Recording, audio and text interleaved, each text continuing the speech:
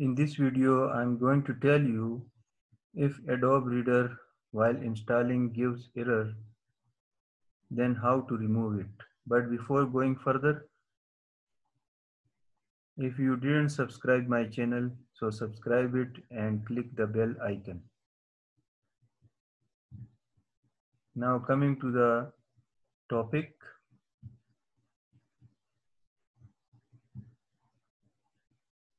in Windows 10, we are going, but I'm showing you that I have already installed Adobe Reader 9. But for you, if you are having some problem while installing Adobe Reader, then how to cater for it, how to remove it, how to remove this problem.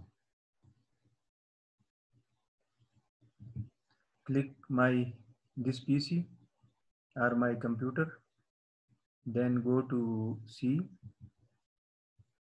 and then view and then check.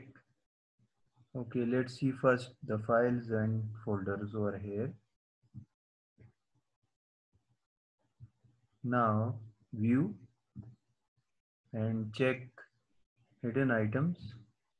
So now you see some files and folders are added which were previously not present over here.